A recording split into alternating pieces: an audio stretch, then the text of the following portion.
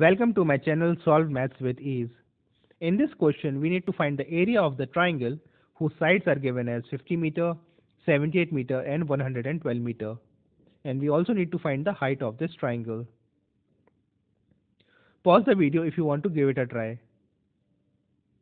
Continue watching the video for the solution. Now we know that the area of the triangle is equal to half multiplied by base into multiplied by height.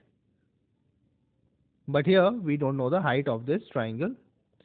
So in this case, we use the Heron's formula, which says that the area of the triangle is equal to root of s multiplied by s minus a multiplied by s minus b multiplied by s minus c, where a, b and c are the sides of the triangle and the value of s is equal to the sum of the sides divided by 2. So first, let's calculate the value of s. So the value of s is equal to the sum of the three sides divided by 2. So the value of s comes out as 120 meters.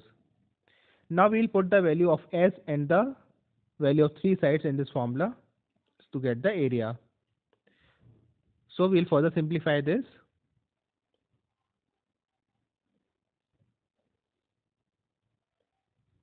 So we get the area of the triangle as 1680 meters square.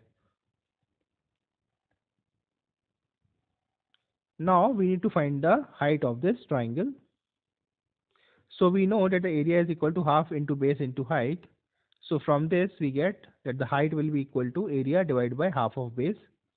So substituting the values, we get 1680 divided by half of 112.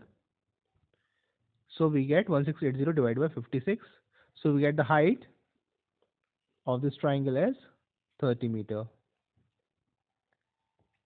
Thanks for watching the video. Please like the video and subscribe my channel for more interesting maths problems.